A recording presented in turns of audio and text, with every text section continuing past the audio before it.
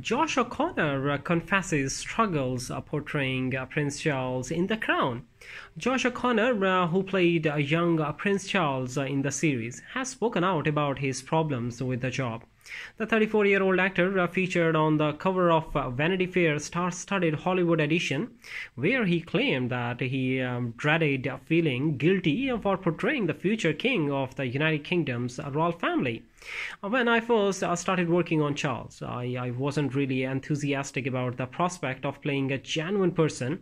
The prospect of playing someone who exists, especially someone who is present in our national psyche, was very intimidating. He told the publisher.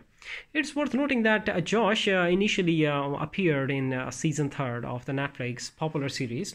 With Charles, it was like I dared the research, everything that helps put together a script, but I never see it as having played Prince Charles. He says the source inquired about his thoughts on the portrayal of the prince. In answer, Josh admitted, "I just don't want to feel guilty. This is how I excuse myself." Josh also appeared as King Charles in Princess Diana season 4, starring Emma Corrin, who portrayed the title character.